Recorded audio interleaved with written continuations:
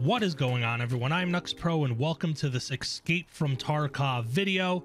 This video is for the new weapon that just came out with the 12.10 patch, the STM-9 submachine gun. In this video, I'm going to give you the best build for the STM-9 with high ergonomics and low recoil in mind. And I'm going to give you a little review with my thoughts of the gun and where I think it stands currently in Escape from Tarkov, and that will be accompanied by a bunch of clips I got using this gun. So let's talk about the STM, motherfucker.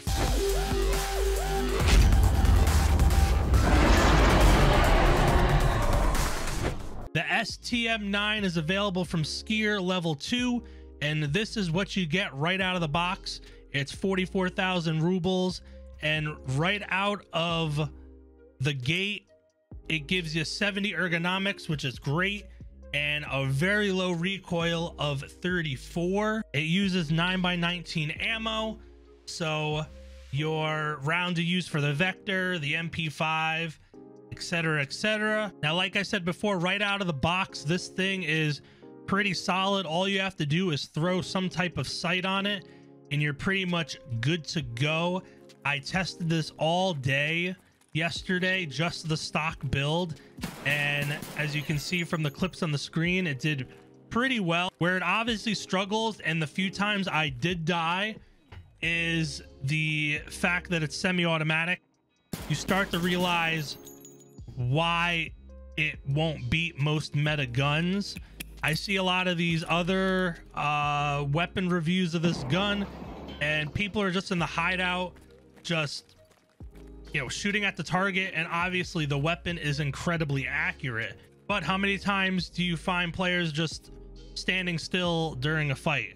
It happens, but if you face any player that's competent, they're going to be moving around, and the semi-automatic nature of the weapon can make it difficult to beat somebody with a fully automatic weapon.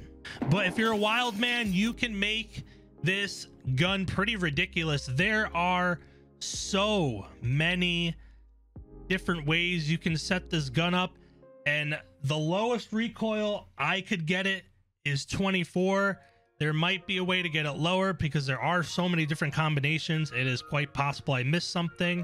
This build looks really sick, but it is going to cost you 259,000 rubles compared to this, which is only 44,000 rubles, and you only get a reduction in recoil of 10. Can you notice it?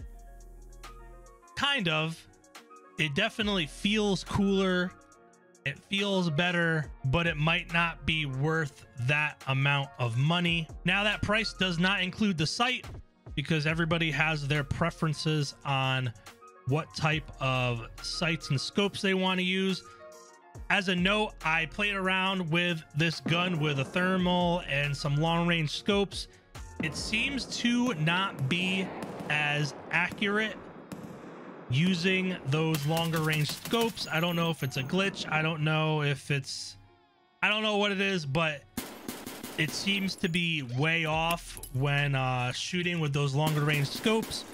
So keep that in mind. And as far as magazines, the 33 round big stick is perfect.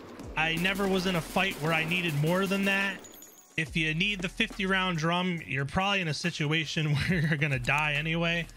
And the 50 round drum gives you a negative 19 ergonomics, so it would drop that number 63 down dramatically, and it just definitely is not worth it. So is this gun good? It's not bad. It just does not fit in the current meta of Escape from Tarkov. Right now, the meta is fast firing automatic weapons. So your Vector, your MP7, your HK, your M4s. This gun, you can fire it fast and you can fire it accurately, but when you're facing moving players, it shows its weakness, because if you're facing anyone who's moving, you're playing the tap game, and that split second of the weapon being semi-automatic makes a huge difference because you're not getting all your rounds on to the enemy, as opposed to using a vector and getting all your rounds at the enemy really quickly. And keep in mind, I'm using the best 9mm ammo in the game. I can't imagine what it'd be like using the weaker ammos. I really think it would make this weapon not as viable. So to sum it up, the stock STM-9 is pretty good the way it is. All you need to do is throw on a sight. You can beef it up for 259,000 rubles, get it down to 24 recoil, still have good ergonomics. I would only use the two best 9mm ammos, 7N31 and AP63, because if you use anything lower, I think bullets are just going to bounce off people unless they're just standing still, which happens sometimes, but most of the time it doesn't. And these are really expensive rounds. 7N31 are going for like 3,000 a round if you can't get it off a trader. And if you're going to spend $3,000 on a round, you probably have enough money to use something better than the STM-9. But it's fun, it's new, it's refreshing.